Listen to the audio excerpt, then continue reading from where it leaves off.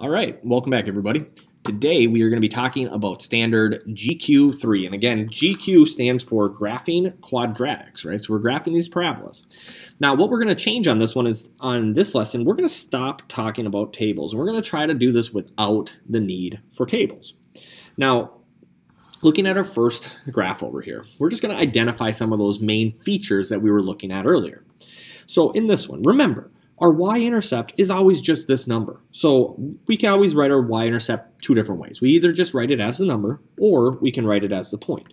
You really want to be prepared to be able to do that both ways. So 0, 3, or just 3 is perfectly fine. Now, the vertex always requires a little bit of work. The way you're going to find the vertex is by using our formula, negative b over 2a. Remember, this is our a value, right? So our a here is 1. Our b is negative 10, and our c value is a positive 3. To find the y-intercept, we're going to first start by using this formula. So negative, now I'm going to have a negative 10, because that's what b is, divided by 2 times our a value, which is 1. Now, coming over here, we're going to have a negative 10, which is a positive 10, over 2, which means we get 5. Now, the thing to remember about 5 is that 5 is just the x value of our vertex. In order to find the y value of our vertex, we need to take whatever our answer is here and plug it back into our original function. So I'm going to have 1 times 5 squared minus 10 times 5 plus 3. Now, coming over here, I'm going to have my 5 squared, which is, well, actually, let's just use our calculator. So pulling in our calculator, we're going to have 1 times 5 to the second power minus 10 times 5 plus 3. And I get negative 22. So I get 5 and negative 22 for my vertex, right? Because whatever number comes out when I plug in that x-coordinate has to be my vertex. Now the last part of this is new, and that's to tell whether our graph is concave up or concave down. And it's actually really easy to identify that. All we need to do is look at our a value. In this one, our a value is a positive 1. Anytime that our a value is positive, we can automatically tell that our graph is going to be opening up. If a is negative, that means our graph is going to be opening up downwards. So looking at all of our other problems, look at this one, number 2. This is the only one that I see that will have a negative a value. It would be a negative 1. So a free answer for you is that this one is going to be opening down because of the fact this is negative, right? So there is a free answer for you. Now, coming over here to problem 3, let's do the same thing. So our y-intercept, remember, is 7, and we should write it our two ways, or 0, 7. Just that easy. It's whatever that last number is. Now, our vertex is going to take a little bit of work. So we use our formula, negative b over 2a. Our b value up here is a negative 1. So I'm going to have a negative 1 over 2, and our a value is 1/2. Now, of course, when we simplify this, a negative 1 is going to be a positive 1. And 2 times 1/2, well, if you don't know this, you can always use a calculator. So 2 times, if you're going to do this, use parentheses. We get 1. 1 over 1 is 1. Now, here's the thing to remember. This is the x-coordinate of your vertex. So coming over here, 1 is going to be the x-coordinate because of what we saw there. Now, in order to get the y-coordinate, you need to take whatever that x-coordinate is and you need to plug it in.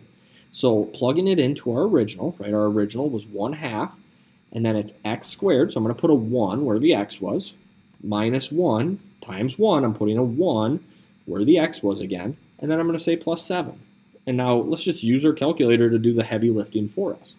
So I'm going to put 1/2 in parentheses here because it's a fraction. That's like the extra parentheses you have to add sometimes. And then everything else I'm going to keep exactly the same. So minus 1 times 1 plus 7. And when we do that, we end up getting 6.5. Now, your vertex does not always need to land on a nice point. It is very possible that it might not be a nice point. So 6.5, we move on, we're done. Now the last part is concavity. Remember, to check your concavity, all you need to do is look at whatever your a value is. If your a is positive, which this is, that means we are going to be concave up. All right, So now let's get to graphing these, but we're going to try to do this without using a table. So looking at problem number 5, first thing we are being asked to identify is A, B, and C.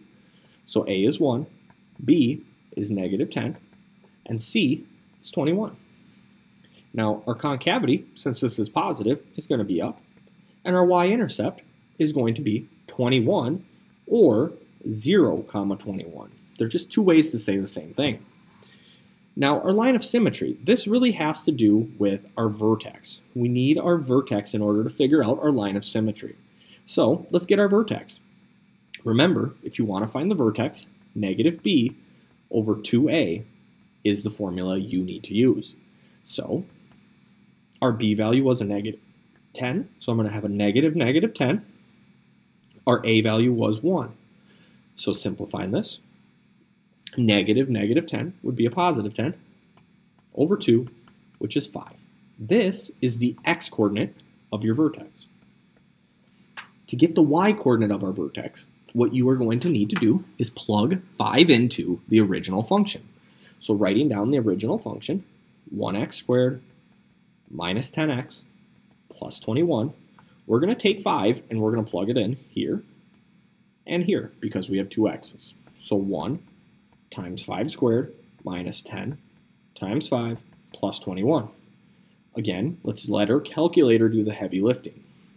So 1 times 5 to the second power minus 10 times 5 plus 21 gives us a -4. That -4 is the y-coordinate of your vertex. Now, the reason why we like to find the vertex before we find the line of symmetry is because the line of symmetry depends on the vertex. Remember, for the line of symmetry, it's always going to be x equals a number.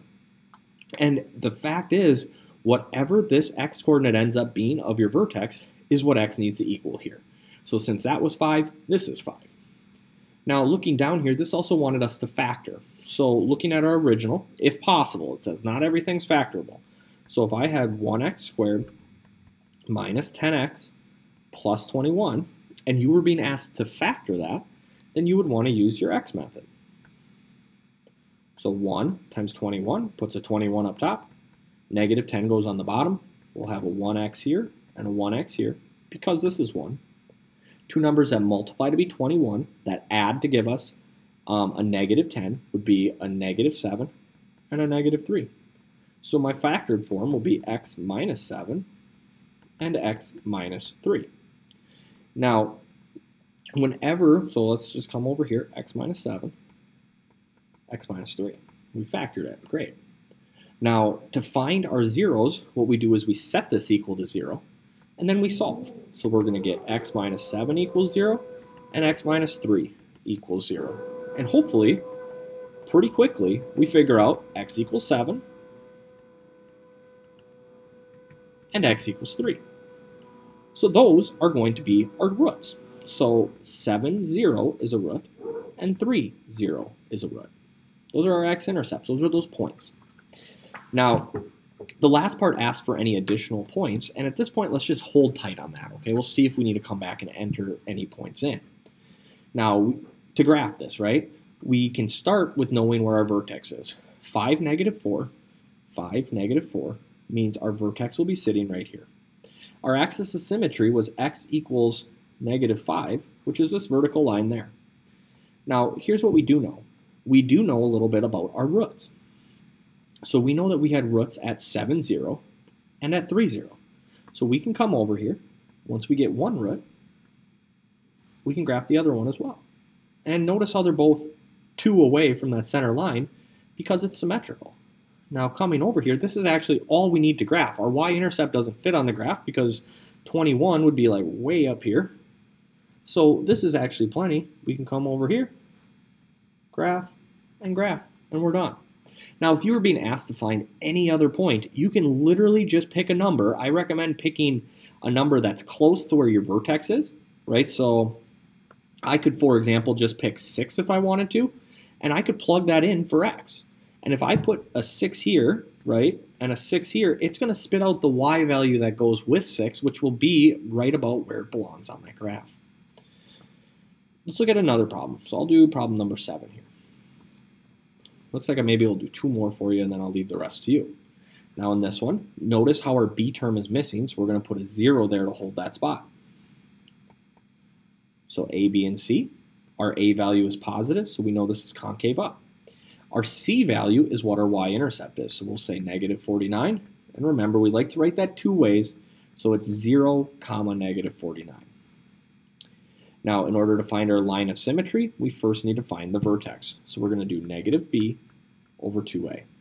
Now, b is 0, so I'll have a negative 0 over 2 times 4.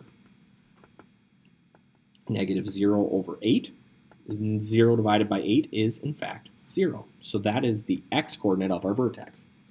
To find the y-coordinate, you want to take that 0 and plug it into the original. So I'm going to have 4x squared minus 49. I'm going to put 0 where the x is. So 4 times 0 squared minus 49. 0 squared is, of course, 0. 0 times 4 will also be 0. So 0 minus 49 means we get a negative 49 out. Now, we can use what we know to figure out our line of symmetry. So I'm going to have x. Remember, our line of symmetry is always x equals, so x equals 0, because that's what that was for our vertex. Now, for our factored form, our factoring of this actually looks a little unique, but we can do it. One thing to notice is that these are both perfect squares. So this is a special kind of problem when this happens. Remember, the way we actually factor something like this is if this 4 is a perfect square because we know the square root of it is 2, and 49 is a perfect square because the square root of 49 is 7, we can factor this into be 2x minus 7 and 2x plus 7 to give us those points. That will be our factored form. Notice how the square root of 4 is 2 and the square root of 49 is 7, right? That's how we get the 2 and the 7, and we just always make one positive and the other one negative.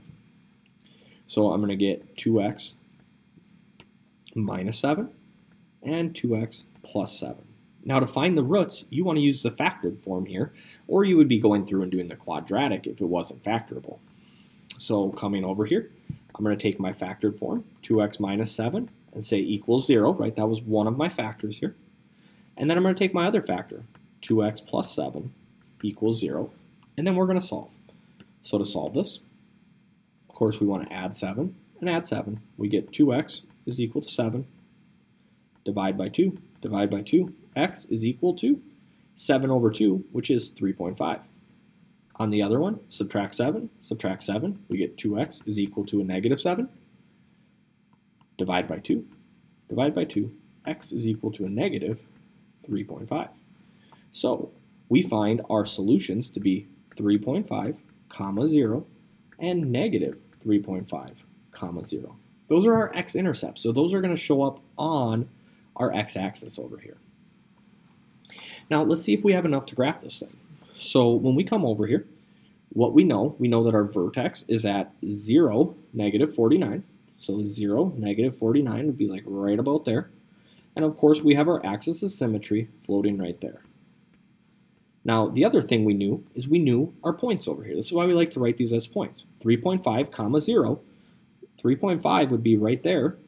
And then negative 3.5, comma 0 would be right there. Now, we do know this is a parabola. So if you give me anything that looks like this, you're not going to be getting the points correct on that. Instead, you need to come over there and kind of make this look not like that. I always struggle with the left one.